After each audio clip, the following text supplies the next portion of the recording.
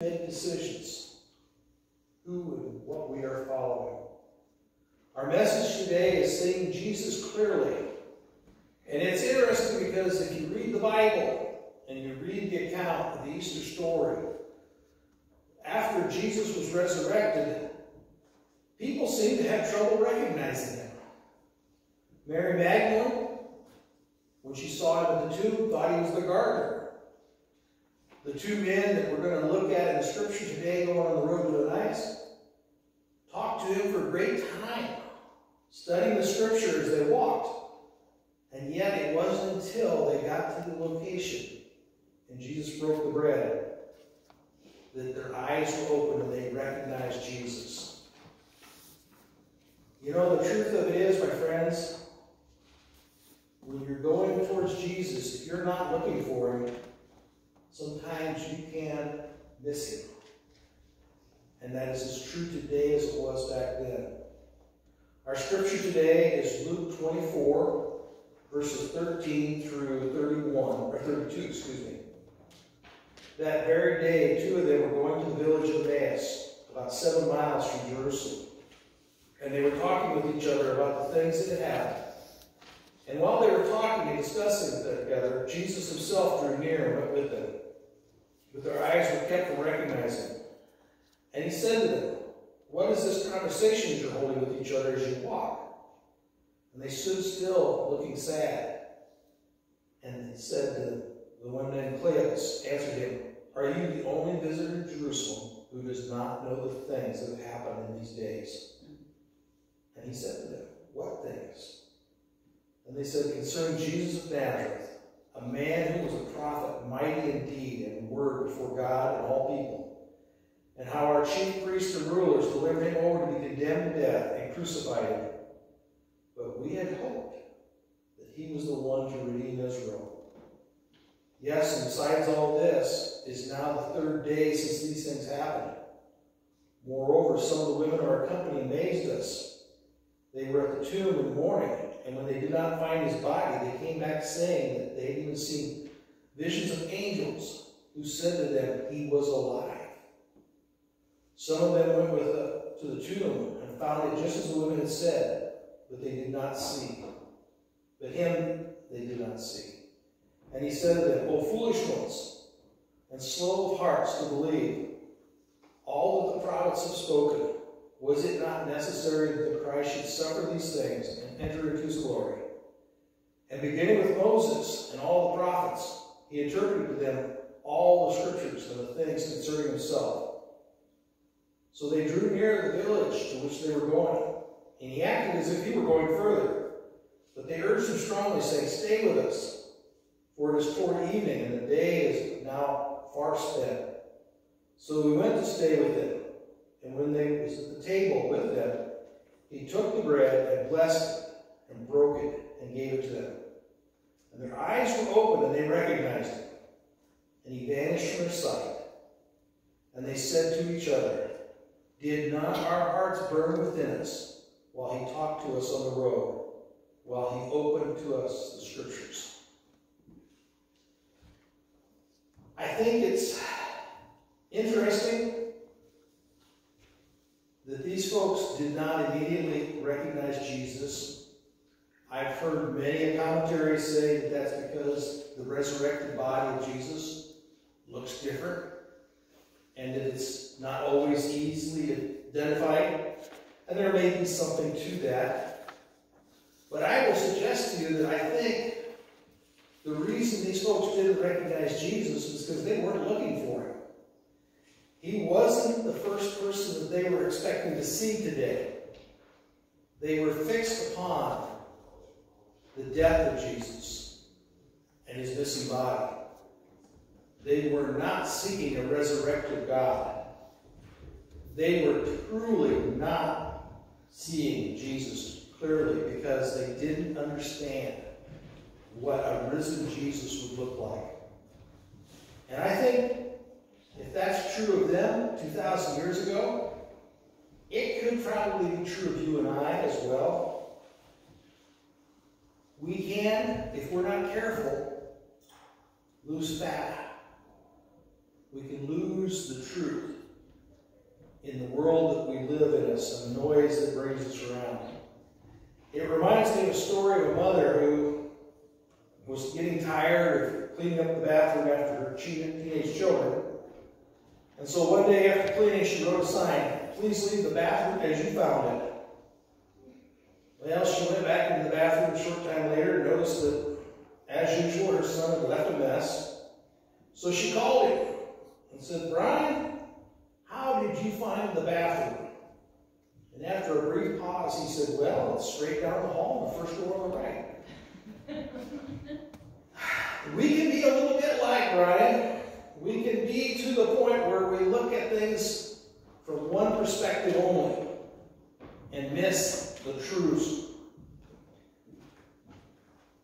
Think about your day on any given day and ask yourself, how much of that day do I spend seeking and looking for God? Now, I am very fond of the term, the Sunday school answer. And if you're sitting in Sunday school or if you're sitting in church, we all know what the right answer is. I spend all day looking for God. I spend all day seeking God. Sounds good. It's the right answer, the Sunday school answer that you should give. But the question I have to ask you is, does it sound real? Is it honest? And if I'm truthful, it is not. I have to admit that too much of my life is spent responding to the world and the noise that it brings to my life. In fact, if I am not careful, this world can distract me so severely that some days I don't even think about Jesus Christ.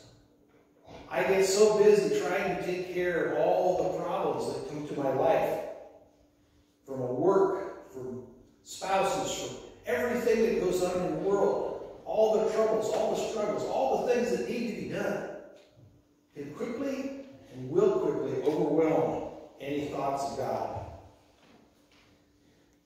And the truth of it is, I would like to tell you that's the exception rather than the rule. But the truth of it is, the exception is the days that I spend way more time talking about God. And it's hard because the world is demanding. If you have a boss, he's going to tell you what he expects out of you today. And if you don't meet that expectation, you can be sure you will hear about it. That's the nature of boss. The world will tell you the things that need to be taken care of today.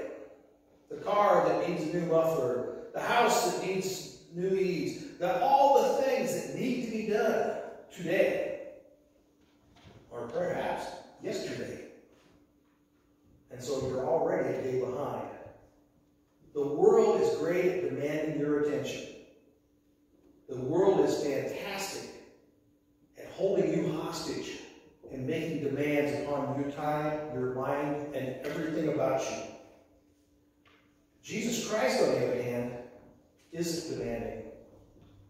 And he will not yell to get your attention. Jesus Christ simply waits patiently for me to focus on him. And so consequently, very much like those folks that we just read about, I don't always see Jesus as clearly as I should, as clearly as he desires me to be. There was an article written by a guy named William Fenner. If you haven't heard of him, it's not surprising. He lived from 1600 to 1640, so none of you knew him personally, except maybe Freeman. I don't know, he's getting up there in age. But the truth of it is, he wrote an article back in the 1600s that is every bit as relevant today as it was in the 1600s. And it reads as follows: when a man looks to Christ in such a way that he follows him, when a man sees him as his only means of being happy, godly, and in the favor of God, the only means to do and will be well, and genuinely desires to follow after him, this is to look up to Christ. When a man sincerely labors to follow the counsel and direction of Christ in all his ways, he bids him to deny himself. And that is the thing that he labors for. He bids him repent of all his sins, apply himself to God's holy paths, and rely on him for strength and acceptance, mercy, pardon, and every blessing. Whenever he looks for the hands of God, he sets himself to follow God's counsel and to expect it in him. If he sees sin, he looks up to Christ, and there he sees Christ's death defraying him. When he sees what the power that has been over him, he looks up to Christ for the Spirit to subdue them according to the means that have been appointed, namely by prayer, meditation, watchfulness, striving, purposing, endeavoring, and fighting against all the lust of his flesh.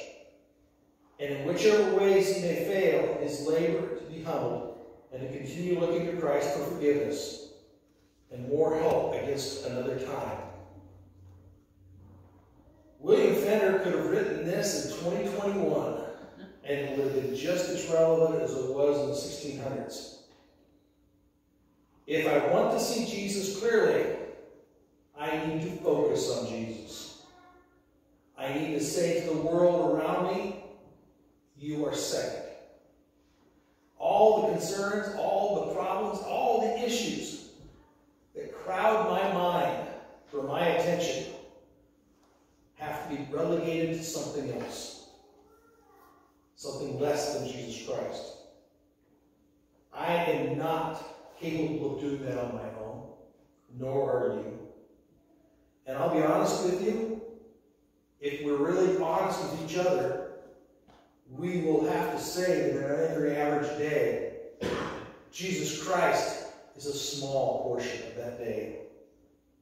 And I have to say, while I know that's true, it's not good. Now, it is so interesting to me today to go out into the world and hear people tell me phrases about Jesus Christ. One of the most popular phrases today is, well, that's not my Jesus. That may be your Jesus, but that's not my Jesus. My Jesus wouldn't think that way. My Jesus wouldn't act that way. My Jesus, in fact, to listen to the world, there has to be over 1,000 Jesuses out there with totally different personalities. Because the world tells me there's tens of thousands of ways of looking at Jesus' teachings. Now, I can tell you, from just knowing what I know about the Bible, there was only one Jesus Christ. And he only had one set of teachings. And they're in the Scripture. If that doesn't agree with what you're thinking, then that tells you something. Jesus Christ is not all things to all people. He died for all to be forgiven, but not all will accept that. In fact, many will not. Many will fight and say, no, there are other ways. There are other ways to going to heaven. Jesus Christ is not the only way. And again, I've told you this many times before, but it bears repeating. Jesus Christ himself said, I am the way, the truth, and the life. No man comes to the Father except through me. My friends, Jesus is lauded by the Muslim community as being a great prophet. If Jesus Christ is not the Son of God, if he's not the way of salvation, then he is either a liar, a lunatic, or he is the Son of God. You can't have it all three ways. You cannot reduce Jesus Christ to a great prophet and say, well, he's one of many ways to heaven. Because Jesus Christ himself said, I am the only way. We have to realize, while the world would like to have 1,000 different Jesuses with 1,000 different views, we are not left with that option. There is only one Jesus Christ. There is only one Son of God. Only one died on that cross and took my sins that's the one I better be following. That's the one I better be seeking. Now, I'm here to tell you that seeking God, because the world is so noisy, is hard. Because the world is not going to let me have quiet time to seek Him. You do not have to take much of your day and look at it to wonder, how much time do I spend seeking for God? How much time do I spend in Bible study? How much time do I spend in prayer? Or as William Feder would say, how much time do I spend in meditation? Seeking God. The truth of it is, my friends, the amount of time you spend will tell you an awful lot about how much you're seeking God. And the amount of time you spent seeking God will tell you an awful lot about whether you are seeing God clearly. Those first century people did not recognize Jesus immediately because they weren't looking for Him.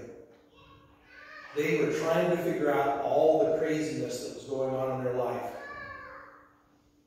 Jesus Christ had told them, I will die and I will rise again. That truth was there, and every Christian that knew and followed Him should have been very much aware of it. But they were distracted by the world around them, just as you and I are distracted. We are literally in the same boat that they are in. Today we live in a very chaotic world with a lot of shouting voices, and they all demand your attention. And the truth of it is, I do not think that's going to change. Those shouting voices, from the TV to all the other things around you, are going to continue to tell you, I demand your attention today. Jesus Christ, on the other hand, is quietly waiting for you to say silence to the world and focus on Him. I am not going to get closer to God by listening to the world. I am going to get closer to God by telling the world I'm too busy right now talking to Jesus. It reminds me of a story of a couple lawyers that went into a restaurant. They put their briefcases on the floor and ordered 2 coffees. After they got their coffees, they opened up their briefcases and pulled out sandwiches.